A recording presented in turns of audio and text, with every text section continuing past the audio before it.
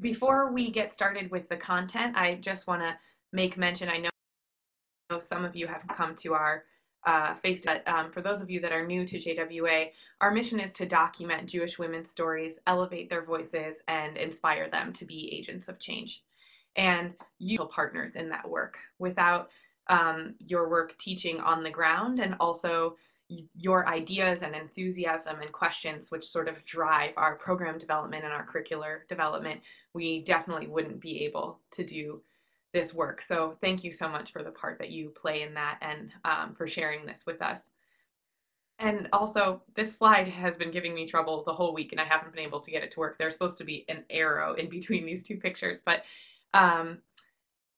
our work at JWA is really about using these historical stories to ask some questions about who are these people, what was their experience, why did they do what they did, and use those as an entry point for exploring student identity. Who am I? What do I believe? And how does who I am inform what I want to do and what impact I want to have on the world? So as we're going through this material, keep those questions in the back of your mind, because that's always at the core of what we do. I have some pretty ambitious goals for us today, and because of that, this is going to be a lot. We're going to be looking at a lot of different things and discussing a few different ideas together. Don't be overwhelmed by the amount of stuff, because there will always be opportunities for you to go online and do more of your own reading afterward if you'd like. So we're going to look at a little bit at differences between the Northern and Southern Jewish experience, and think about what motivated these activists as Jews and as women to do this project and to participate in the civil rights movement. We'll be talking a little bit about if there's something special about women's only organizing, what can be useful about that, and then we'll be talking a little bit about what lessons or ideas we can bring from this content and into our own communities and work or teaching that we might be doing there. And I think it's helpful, especially for you all as educators, to see the context of this lesson, particularly because of the way this particular lesson is laid out. So this is from our Living the Legacy curriculum, which is our social justice education project from this material. And that module is broken into 3 units. The first is about identity and action. Everything is based on primary sources, but really sort of getting some of the background about the motivations of Jewish activists. You and are their the only participant in the conference. Please press any key on your keypad to remain in conference. That might happen again just as we're working out the kinks of this new audio setting, so thank you for your patience with that. Unit 2, which is where this unit about Wednesdays in Mississippi falls, looks at a couple different methods of making social change, different ways of doing community organizing and activism. And then Unit 3 takes that a step further to say, what was the impact of civil rights activism on the Jewish community? How did it impact African American and Jewish relationships? And what are the civil rights issues of today? So that's where it fits. And the reason I think it's important is because the way that the lesson plan is written, it draws very heavily on comparing the Wednesdays in Mississippi model to the Freedom Summer model. So you may want to teach this with the Freedom Summer lesson plan. You are alone in the conference. You'll be disconnected. If you want some more background information about the Freedom Summer project, you can watch our online learning program recording, or you can attend our future online learning program in May about Freedom Summer. Or you can use the approach that I'm going to model here, which is I'm going to give you some background information on Freedom Summer. You're welcome to download this PowerPoint presentation afterward and use it. And then sort of go through and pick and choose or field order the primary sources and the video clips in a way that's going to work for your setting. And one other way that you could use this is to really use it as a way to explore the different experiences of Jews, Northern Jews and Southern Jews. So there's a great lesson plan in the first part, the Unit 1 of this curriculum, that talks about the experience of Southern Jews and has students simulate a board meeting of a Southern synagogue who's trying to decide whether or not they should host Northern activists. And that can be another really great entry point into this material. So with no further ado, I want to jump into learning more about Wednesdays in Mississippi, or WIMS, as sometimes we abbreviate it here. And you'll definitely see that. So hopefully that's not too confusing. And I just want to start by looking at some of the reasons that in research and oral histories, Jews cite for their involvement in the civil rights movement. And these are by no means comprehensive, but each of these different threads seem to play a part in the collective experience of Jewish activism. And I think looking at these different motivations for doing social justice work, there are probably some pieces of each of these reasons that also motivate you. So it's nice to start, or at least at some point bring in some discussion of why do we as Jews or individuals get involved and get involved in making social change and doing activism. This is a timeline with some major landmarks from the civil rights movement, and I just wanted to show you where Wednesdays in Mississippi fell during that period in history. And it's important, you'll see why as the story unfolds, but it's important to note that this happens during 1964 in Mississippi at the same time that the Freedom Summer Project was happening in Mississippi. So just a few words on Freedom Summer to that end. So Freedom Summer was a project of the Council of Federated Organizations, or COFO, which was this umbrella group of civil rights organizations that were working in Mississippi specifically. So the Southern Christian Leadership Conference, the Congress of Racial Equality, the Student Nonviolent Coordinating Committee, those groups got together and had this Mississippi specific group because Mississippi had really, really entrenched problems. It was known as being sort of a hotbed for these problems and for activism. And the Student Nonviolent Coordinating Committee nationally also played a really big part in Freedom Summer because they are the ones that helped recruit volunteers, do training, advise the Mississippi activists. So this was a project sort of between those two groups. And it's interesting to note when talking about the civil rights movement in general and also looking at Freedom Summer specifically that it's estimated that Jews made up to half of the white volunteers who were coming and doing activism during this time period, which is notable because Jews made up such a small percentage of the population. So it's always worth calling that out. I think people feel really great about that number. It makes people feel good and connected. It's also ties into some of those questions of why. What is unique about the American Jewish experience that causes Jews to step up into these roles more than maybe other subsets of the population? And that these Northern activists were partnering with Southern activists who had been working on these projects and similar projects for many years before that. So this was a culminating project in a long and rich legacy of civil rights activism in Mississippi and in the Delta. And Freedom Summer covered three main projects. One was building the Mississippi Freedom Democratic Party, which was a tactic that was really used to demonstrate that African Americans did want to be involved in the democratic process. They wanted to represent themselves. They wanted to come out and vote. It was a common misconception that Blacks didn't want to be involved, and that's why they weren't voting. Along those lines, there was also a huge voter registration initiative.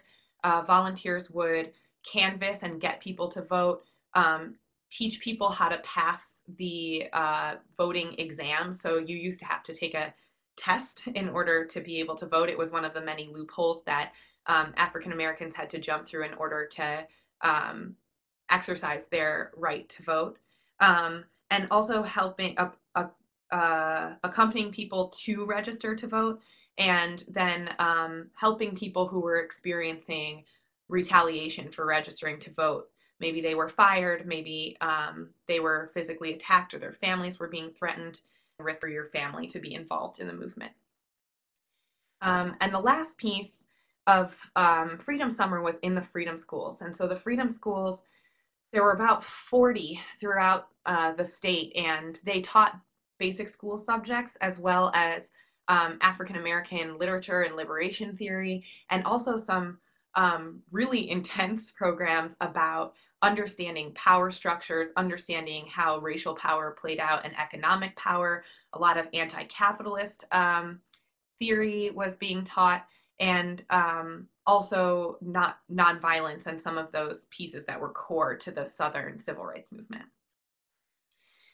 And as I mentioned before, this was a violent time, and in June of 1964, 3 civil rights workers, Andrew Goodman, James Chaney, and Warner, were kidnapped and murdered while they were investigating a church bombing in Philadelphia, Mississippi. And this is a really famous case. I'm sure most of you have heard of it. What other people don't know is that Mickey Schwerner's wife, Rita Shorter, was also volunteering in the South at the time. They were both working for CORE, the Congress of Racial Equality. And I think it's important to pinpoint this case, 1, because it's really well known, 2, because it exemplifies the huge risk that activists of all races were taking when they were participating in a civil rights movement, particularly at this time in this place. And also, it demonstrates the very explicit tactic of the Student Nonviolent Coordinating Committee and the clear decision that they made to bring white volunteers from the North to Mississippi, because they knew that it would attract national media attention and start to catalyze action. They knew that the federal government would send people in to investigate, and that attention would in turn protect more activists who were being targeted, especially Southern activists. This was a really specific tactic that people really disagreed upon, but in the end, it decided that they would use this tactic during the civil rights movement and during Freedom Summer specifically. And we also saw this in the Freedom Rides a couple years earlier. So any questions so far about Freedom Summer before we start jumping into some of the other stuff? Okay. So what I want to do now is look together at one of the primary source documents that is used to start out this lesson. And the reason I like this document is because a lot of our documents give the perspective of student activists, which is great. And this offers the perspective of a parent. So this was a letter written to an activist named Vivian Rothstein during a time that this was actually the year after Freedom Summer, but a time that she was in the South working for the Mississippi Freedom Democratic Party. So I'm not going to read this out loud. Just take a minute to read this to yourself, and then once you've read it, post some thoughts in the chat, either observations that you have about the letter and the language, and also sort of just pinpointing what you think the concerns of Vivian's dad are. So I'll give you a minute now to read that.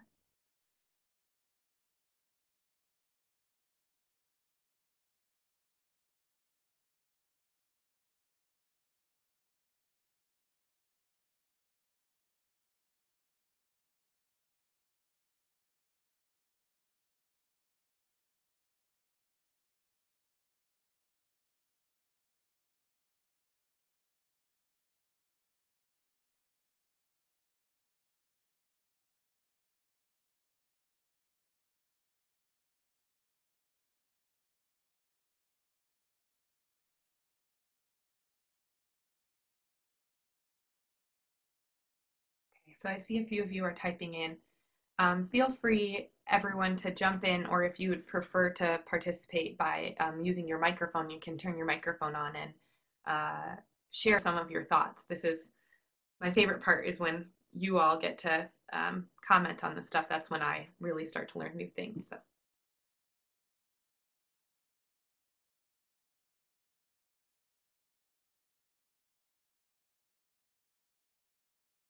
What strikes you about this letter, and what do you think are her father's main concerns here?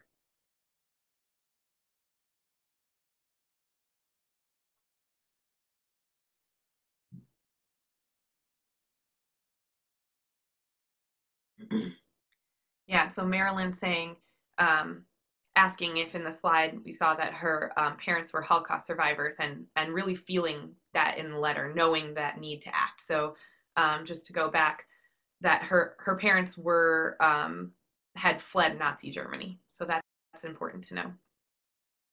And Ilana saying that the parent concern is so powerful. I remember when an Israeli father saying to his son who's going to war, if you're in doubt, shoot first. So that's something about being a parent, that you're concerned about your child's safety. You might not necessarily be proud of that, and you might still support the work that they're doing, but your biggest concern is about her and her safety.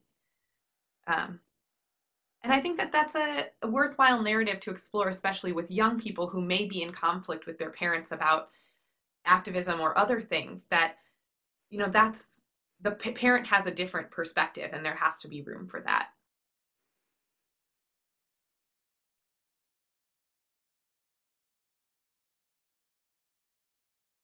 I'm just going to give another minute for a few. Carol and Abra are typing in, so I want to make sure we don't move forward too much.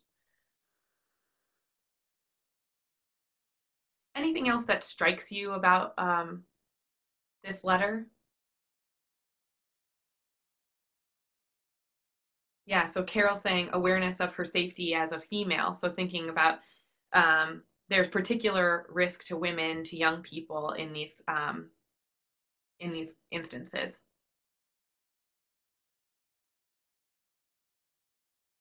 Yeah, and Abra building off of that, wrestling with this new role, a new role for his daughter, and also a new role for women, girls in activism.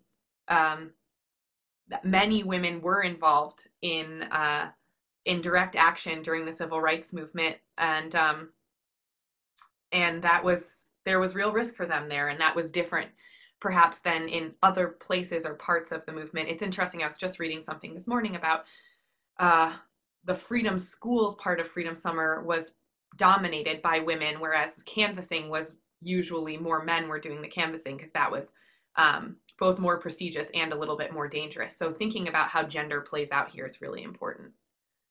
And the parallel that he draws to the Children's Crusade, Marilyn said it's chilling. I definitely agree with that. So I like to start with this this letter, because I think that the women who founded Wednesdays in Mississippi come from a really similar place, especially Polly Cowan, who her sons were activists in Freedom Summer themselves. But I like to have it as a frame for entering into this content. So here's a photograph of Polly Cowan, and she's on the left, and Dr. Dorothy Height is on the right, who was representing the National Council of Negro Women.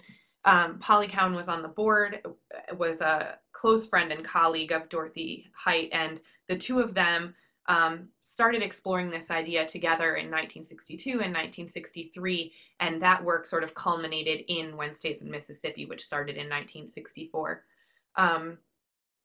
And here is a little excerpt of, now we're going to just look at an excerpt of an oral history that Dr. Height did talking about Polly Cowan.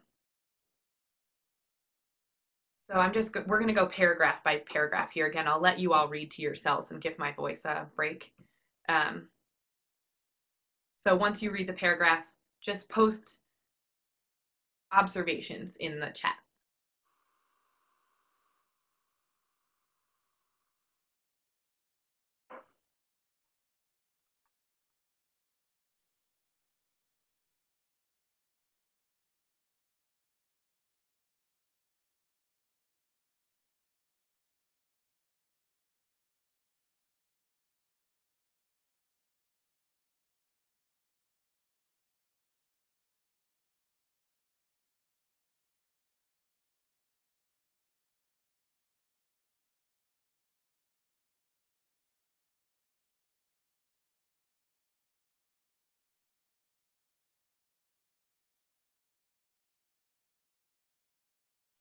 So Marilyn is making this observation that communists here are antithetical to responsible people.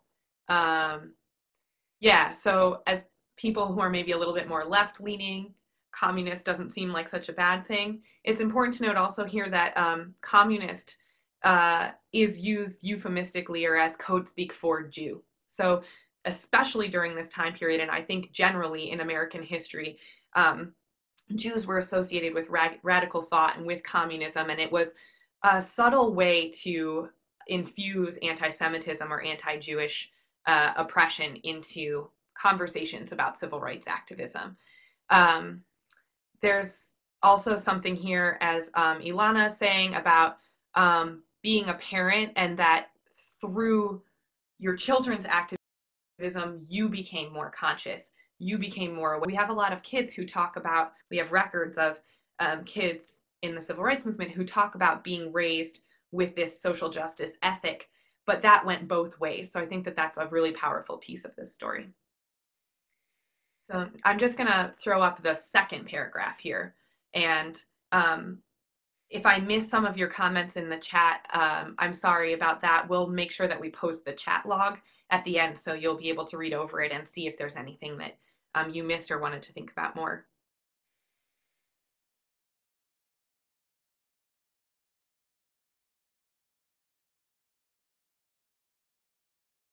Yeah, so Abra making the observation that maybe women weren't working or working full time or had different sort of roles, so that made them more able to participate as volunteers and activists.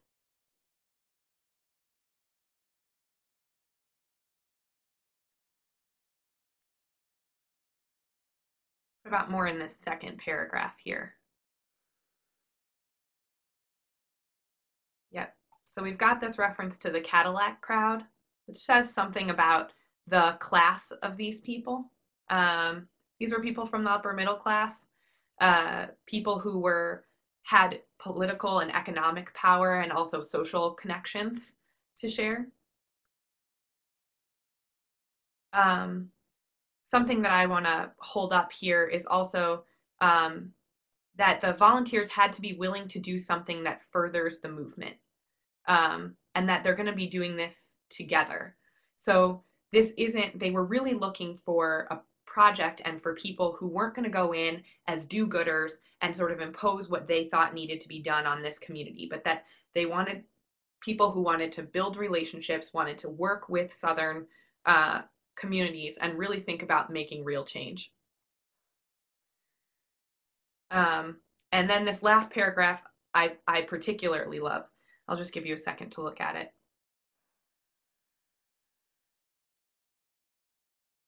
Yeah, and Abra's also bringing out this plan of action.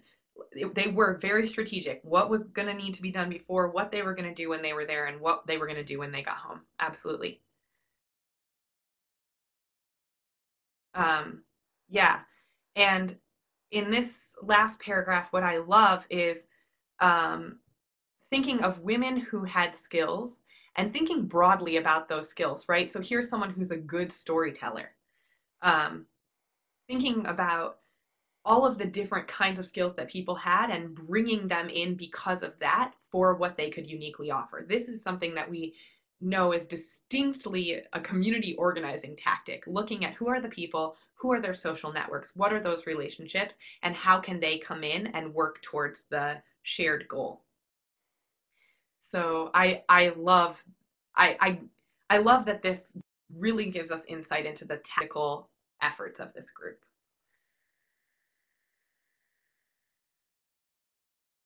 Right, so storytellers, poets, writers, these people reach others in a different way than a political rally, an action, registering to vote. And that's important when we think about who they're going to be working with. So we're going to go on to that next part now. So a little bit more about, and feel free as I'm talking to keep chatting away, and when there's an opportunity to pause and pull some of that out, we will.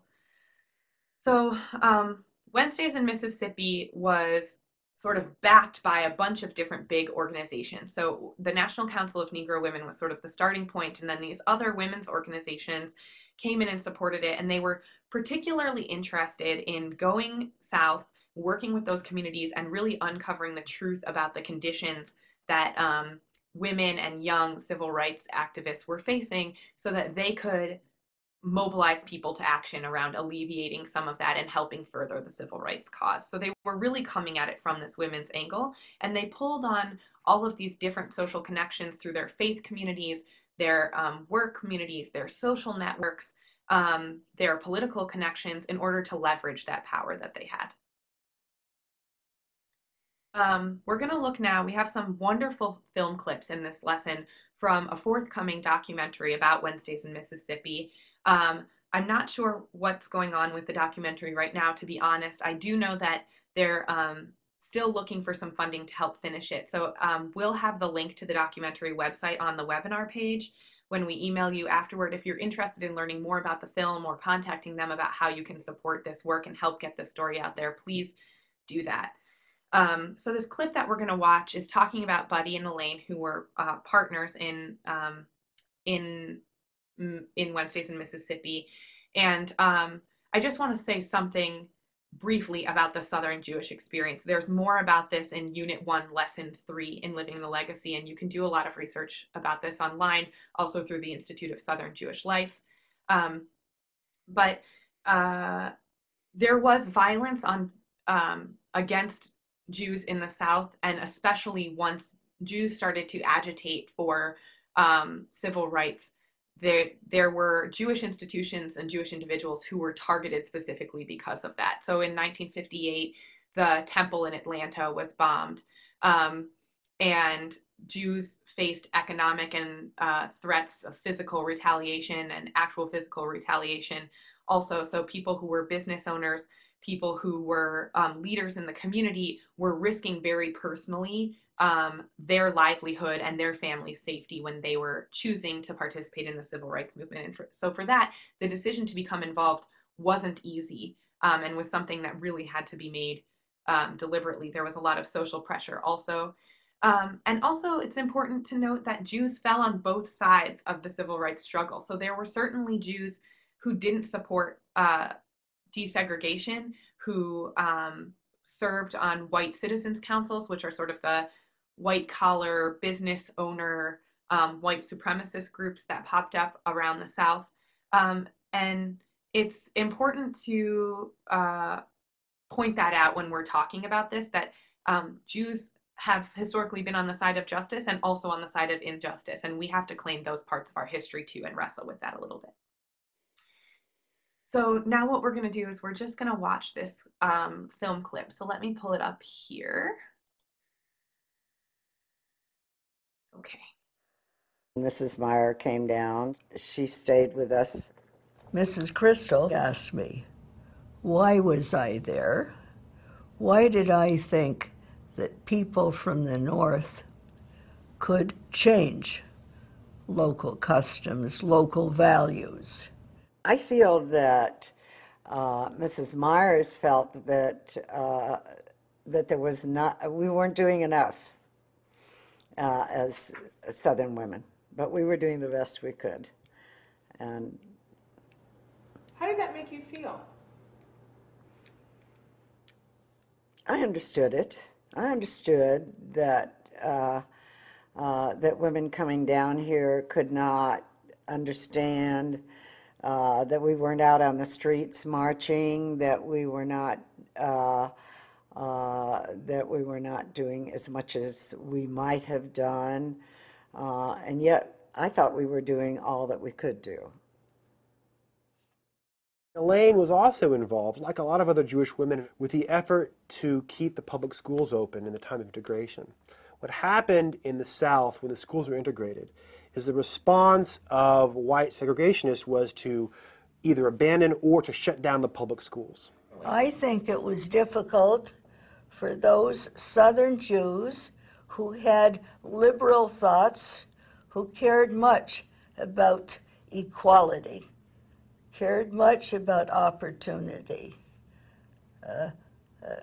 cared much about the need for education in both communities.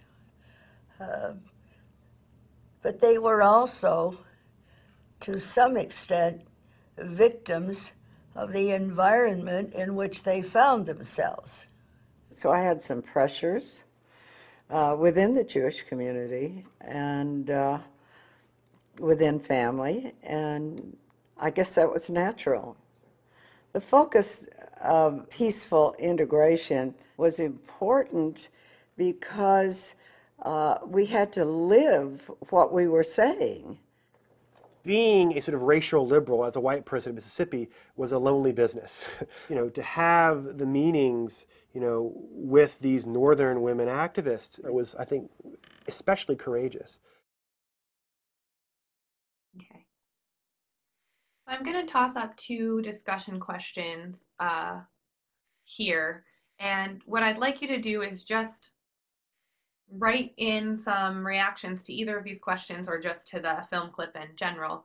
But specifically thinking about what motivated these women, what role did Judaism play, and sort of how they may or may not represent the stereotypes that you might have about Northerners or Southerners.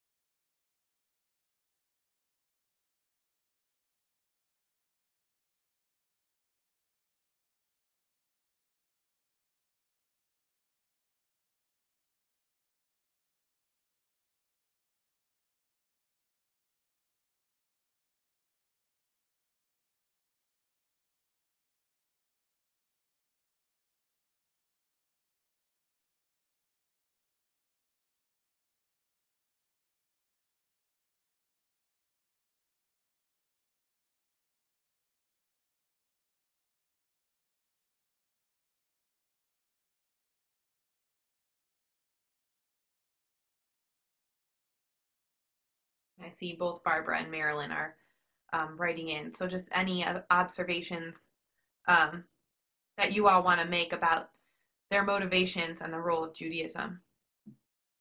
Marilyn is saying that what she sees most is trying to maintain the balance between what they believe should be done, but understanding that they needed to still be in that community.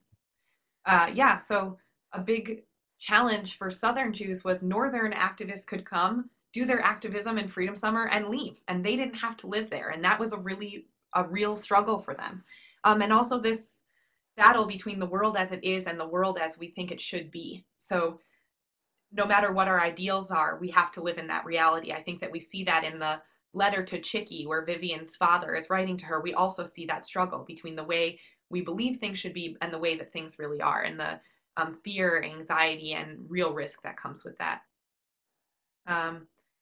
And Barbara saying that it was their value of all human beings, that by speaking out for other people, the general population would hear and take similar or supportive action. So, there's in previous learning programs that we've done, we've called up this question of, are Jewish values humanist values? And how do we view values through a Jewish lens? And I think it's important to wrestle with that question here and really think about what our experience as American Jews, maybe what the experience of being Southern Jews added to a unique understanding about the value of equality, the value of freedom, the value of exercising your right to vote or having representation in your community. And Abra holding up that even just for white people, especially white women, to sit next to a Black person in the South, that in and of itself was challenging. Yeah, and Carol asking if they had talked about internalized racism. I haven't found anything in the reading that I've done, but so far about that, but that's definitely something that's at play here. So feel free to keep typing in. I want to say a little bit more of the tachlis, the practical aspects of how Wednesdays in Mississippi was organized, and then I want us to watch one more clip before this session is over. So sorry, this is again Polly Cowan and Dr. Dorothy Height. They organized these teams of women pulling from the leadership of the various organizations that I mentioned before, and also looking, as we saw in the oral history excerpt, for additional notables selected from fields of law, medicine, education, community service, and arts and letters. So really thinking about all these different ways that people were all these different ways that people were able to engage with the different communities in the South. So there were 8 teams in total that came from these different cities: New York, Boston, Washington, D.C., St. Paul, Minneapolis, and Chicago. So over the course of the summer, 8 teams went with 4 to 6 women per team during July and August. And they went down to Mississippi. Here's a map. Again, the stars indicate the places where there were freedom projects happening. And the circles represent where Wednesdays in Mississippi teams went. And so the women from the northern cities came to Hattiesburg, Jackson, Vicksburg, Canton, Meridian, Greenville, Greenwood, and Laurel, and went to those communities specifically because there were women who they could meet with there who were their hostesses. So they stayed with Southern families while they were there.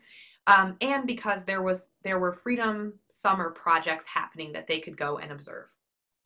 And so the way that this worked out is that there were 3 women who were living in Jackson permanently who ran Wednesdays in Mississippi, handled the logistics, communicated with people, made sure that there was always emergency contact information available. And the teams from the north would get a study kit before, and that study kit had basic facts on Mississippi, information about the city that the team was going to visit, background on the local civil rights projects, and also a selected bibliography on Southern attitudes. So some information about who these people are and why they might feel or believe or act differently than we do as Northerners. So then they would on Tuesdays travel down to Mississippi and meet up with their hosts. And the way that these participants describe it is they didn't even acknowledge each other. The white women went with the white representatives and the black women went with the black representatives, and they did their work. As when they were in the South, they did their work in these racially respective communities. And that was really important for maintaining the sense of security that was fundamental in doing the work with this group of people. Then during the trip, they would meet with their hostess, gather impressions from her friends, from her family and community, talk with her a little bit. And then they would go visit the Freedom Summer projects. They would talk to the activists, find out what their experiences had been, learn about harassment or violence, the challenges that were facing them, what needs they had in terms of supplies and other support. And then they would take that information that they had learned from the activists and bring it back to their hostess. And they would have some conversations with her and appeal to her and her network to help make a difference in these local communities and agitate a little bit to push those women to get involved. And what happened was the Northern women could essentially be a buffer and a conduit between these two communities in a way that created definitely a sense of security and gave sort of a foot in the door for these women who had a lot of barriers to becoming involved to feel more excited, I don't know if excited is the word, but more able to get involved. And then this is important to note also, after the trip, these women were expected to write up a debrief about their visit, including names of potential contacts for future visits or for future partnership, as well as people who maybe were not as supportive of the work. And if you look in the documents, it says, be sure not to write this down in front of your hostess, right? So there's something really about respecting that person's hospitality, respecting their perspective, but also knowing that you're there to do something and that has to be effective. So documenting that and sharing it. And then when you come back to the North, reaching out to your community, helping figure out how to further the cause, whether that's by building relationships among your friends, helping collect supplies, doing some sort of lobbying. There were different ways that women got involved on the way home.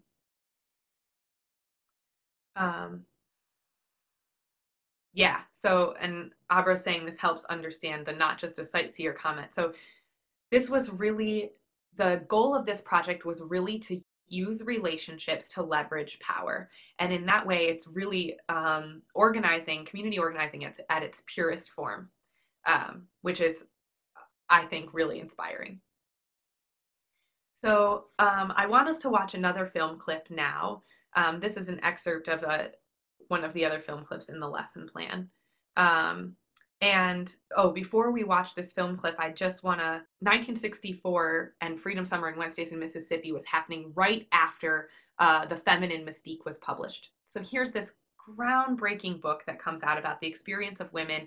It's at a time where women are really thinking about their roles. That's really changing, and lots of different energies and events are sort of galvanizing or catalyzing this shift in the role of women and the way that women perceive themselves. And I think that there's something really profound, and there's absolutely a connection between Wednesdays in Mississippi and the fact that there was this other sort of parallel consciousness raising experience that women were having at the time. And especially women who were in this subset of Wednesdays in Mississippi women, the Cadillac crowd, people who are well educated. They're women who are wearing fancy hats and pearls and their nice dresses, and they're coming down and meeting with each other over tea. So I just wanted to hold that up before we watch this clip. So let me pull up the clip here and we will take a look. Liberation was even coined. We in SNCC sort of looked on the ladies from the North, you know, bougie ladies with a liberal idea. It wasn't revolutionary the way we thought, you know, we were going to be. Why would they bother then to work with these women, you might say? Why not just work with SNCC? Why bother to work with these women in the Black community and the white community? And the answer is, as change began to happen in the South, it was the women who would have to pick up the pieces. They were just as dangerous as we were in SNCC. And there was a way probably which they were more dangerous in that they came with power behind them, you know, of their connections. They were successful because they brought white women and black women working together and changed institutions. It's not voter registration. It's how do you change education? How do you change the lives of the people who live there? Women working with women have created change in so many places. This was one of the first efforts at doing that. And it came from Polly and Dorothy Height, you know, thinking together, what can black and white women do together to make a difference? Okay.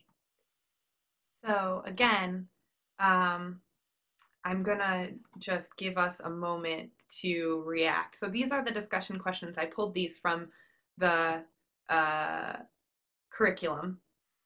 So just, if you could for a minute, just type into the chat or speak up and share a little bit about what the WIMS volunteers and the historians who spoke in the video see as being significant about the women working together, and then share whether or not you think that that's significant, and share a little bit about why. And then this other part, this is one of my favorite parts in the film clip, when Rabbi Rachel Cowan, who later becomes Polly Cowan's daughter-in-law. So this is, she's talking about a time before she was Polly Cowan's daughter-in-law, talks about, you know, the bougie ladies with a liberal idea, and then later with perspective, and as a historian, with the historical perspective rather, sees really these women were doing something that was dangerous and radical. So just share your thoughts, I think, on either of those ideas, or hold up any questions maybe that you have from that clip.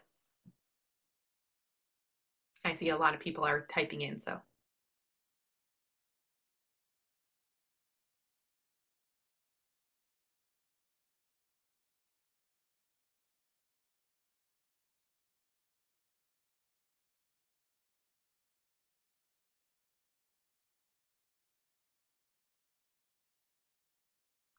So Marilyn saying they used the common plane of women's experiences to cross the divide of racial differences. And like in Congress, there are times when women can build unique bridges because it's a woman-to-woman project. So yeah, drawing on what can be universal about that experience. There's also this quote that Polly Cowan Schulman makes. As change began to happen in the South, it was the women who would have to pick up the pieces. So there's something unique about the role of women, the role women play in families and communities, and the impact that change has on women and their role in cleaning up after it, supporting it, or working against it. And also Barbara mentioning the cooperation of different classes within the white population perhaps helped to see some commonalities across the rich and poor of women's populations. So certainly there's a lot of intersectionality happening during this time, which I think fueled the general energy of the civil rights movement in the South. And Carol making this distinction between working inside or outside of the system, right? So voter registration was really important. Institutional change is also important, and it takes different people with different talents and different approaches to make those two kinds of change in order to get to the ultimate goal. Absolutely.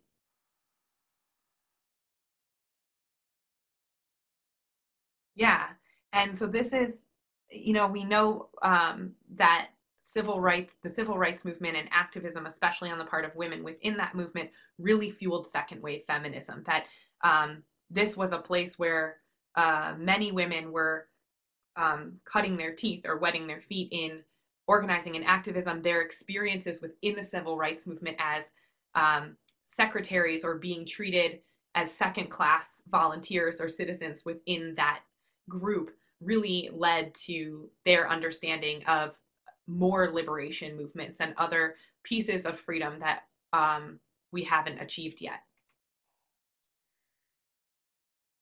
And Abra saying, remember that the more affluent white women were married to the men who respected them and were the men with power inside these institutions. So remembering the influence of wives on their husbands cannot be overlooked. And that's certainly true. Wives on their husbands, mothers on their sons, aunts on their nephews and nieces, on your brother or sister, that those familial relationships were hugely important here, especially in places where power structures played through those social circles, and where in the South, there was a deep sense of community, a deep sense of family, and those relationships were extremely important. Marilyn asking, I wonder if this caused conflict with women's marriages. And there's certainly a real risk that was taken.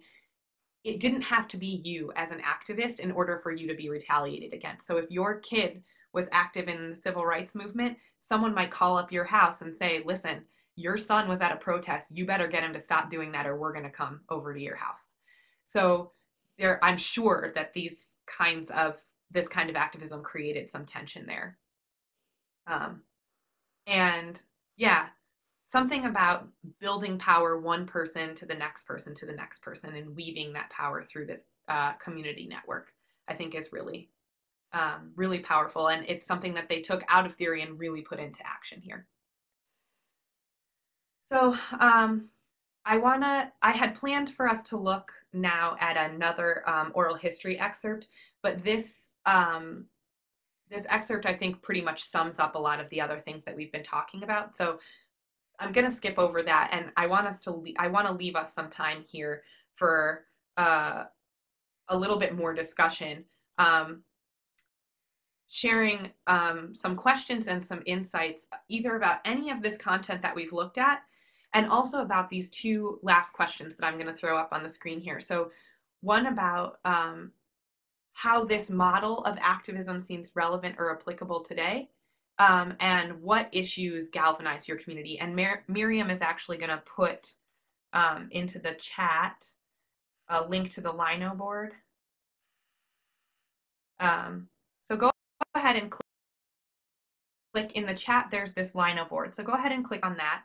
We're using this Lino board tool is because it allows you all to come back and add, and also to look at the discussion that we've had in a little bit more of a dynamic way in case you want to build off of this in any of your programs. So go ahead and click on that link. And I know some of you have used this before.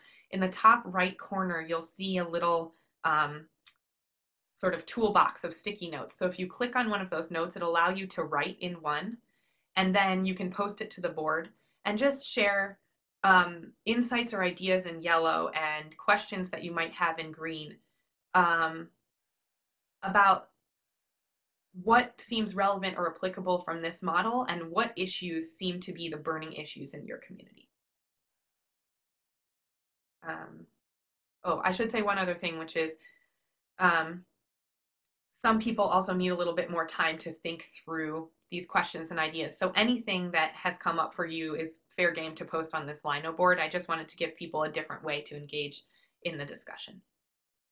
And if you want to see what people are posting, you can hit the refresh button and it should show show the sticky notes. I'm going to go ahead and throw this.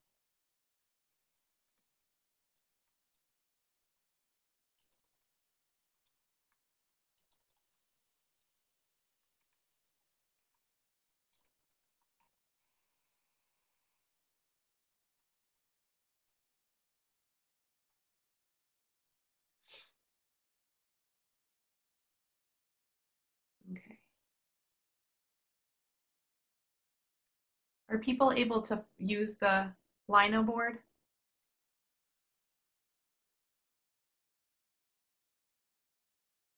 If you're finding it's too complicated to use the Lino, you can also just post in the chat.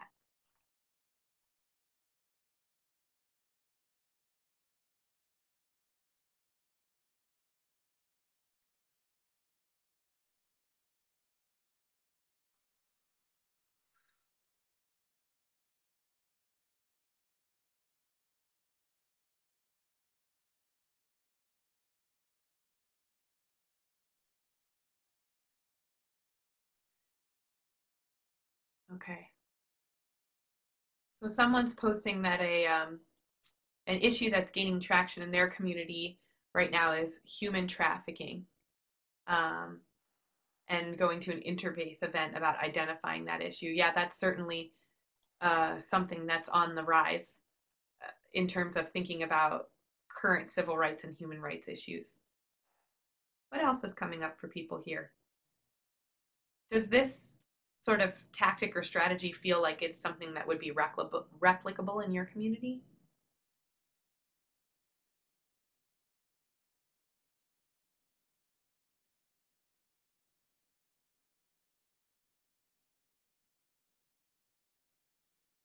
Yeah, so people posting about choices on acting from love and caring are different from acting from anger. So thinking about those different feelings that come up for us and the responses that they might have.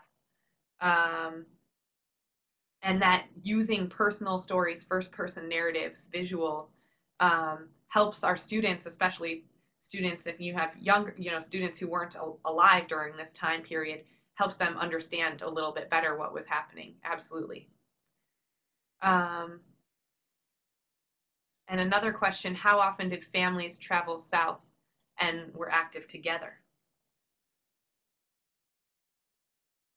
Wilma writing into the chat about her community, which is working on ending the new Jim Crow and mass incarceration issues, and noting that most of the leadership there is women, interracial, women working Black and white together. Yeah, so mass incarceration and recidivism is definitely another big issue that's been coming up a lot. So feel free to keep posting to this Lino even after the program if you have more thoughts that you want to toss into this conversation. And I just want to end by mentioning a great opportunity for those of you who are working with middle and high school students, or perhaps know others who are working with middle and high school students. The Natalia Twersky Educator Award is offered by JWA each year. The teacher who wins the award gets $2,500 plus $500 for their school or program. And what you do is submit an original lesson plan that uses primary source documents in a creative way to help your students engage with the stories and experiences of American Jewish women. This is a really fantastic opportunity for you.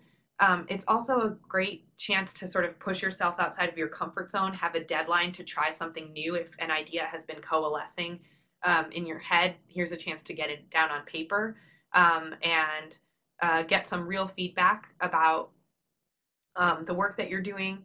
If you're interested in hashing out ideas for the Twersky Award, I would love to speak with you further. You can also, Miriam's going to post the link to our online community, the JWA National Educators Network, which is on Facebook.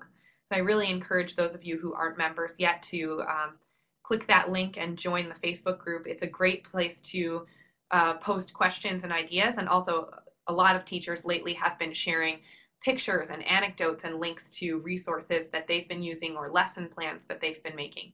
So it's a great place to share ideas. I want to acknowledge that we have about 3 minutes left before the hour is up.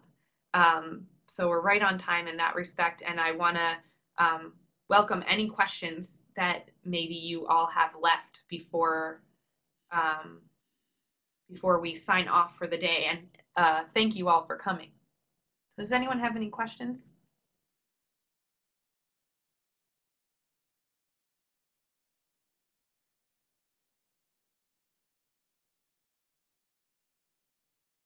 Okay. Miriam has also posted the link to our SurveyMonkey survey. So we try to evaluate all of our programs here, make sure that we're modifying them to fit your needs as best as we can. So please take a minute to fill out that survey. It's the last link that Miriam posted. And feel free to be in touch with us anytime. Thank you all so much for coming. And I hope that you find a way to bring this story to your communities. As I mentioned, it's one of my favorites. I find it really inspiring and also pushes me to think about how I'm living out this legacy in my own life. So thank you again for coming, and hopefully we'll see you again soon.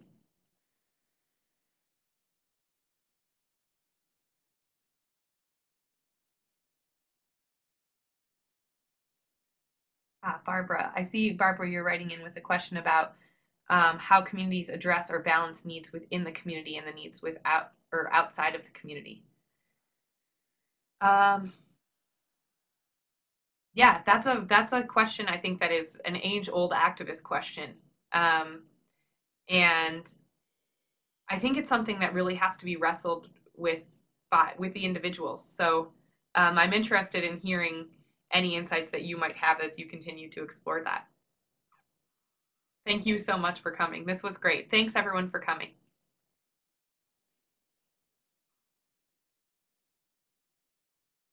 Have a great day. And for those of you who are in the cold, stay warm. For those of you who are in the warm, enjoy it.